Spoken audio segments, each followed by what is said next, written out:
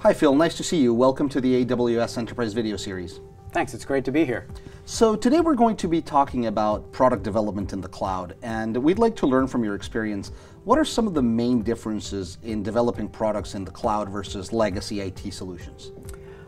Yeah, I think the biggest difference is that the things that you're having to work on in your native IT infrastructure to deliver new products and capabilities for your customers is that you have to focus on capacity planning and scalability and redundancy. And with the cloud native capabilities and services that you can use through AWS, those things are built in. So it allows you to focus on creating value for your customer and more time creating products and features that they might value.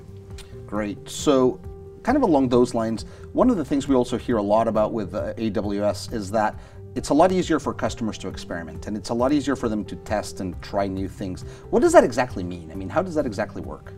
Well, if you think about how product development has been trying to work for the last several years with Agile teaming and user-centered design or design thinking, which is very rapid, iterative testing of new concepts and ideas, and then scaling the winners, traditional infrastructure architectures did not support that type of rapid deployment. It was very difficult. So we were constantly disappointing the product development teams and actually slowing down the customer and user feedback loop as a result. So now with these capabilities where you can in seconds deploy thousands of containers to production or spin up a machine learning model with an API call, you're really accelerating that loop that is in line with the pace product development is expecting through their agile development and constant delivery of backlogged items and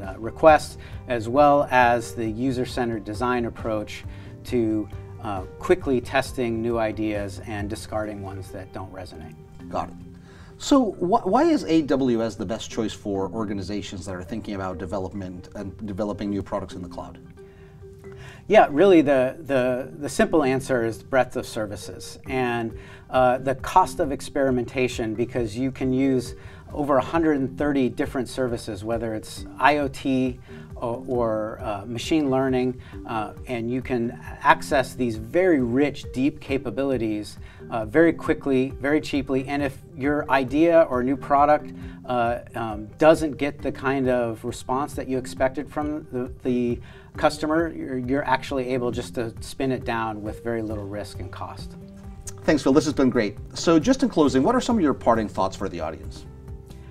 Well, I think one of the things you'll see is as you move as an organization to experimenting with the cloud, migrating to the cloud, and then reinventing in the cloud, is that it really unlocks the potential of your product teams to work at a really quick pace, leveraging really deep, rich services through AWS to really create new value for your customers at a pace that really wasn't imaginable previously and is really necessary for your organization to be competitive in today's marketplace.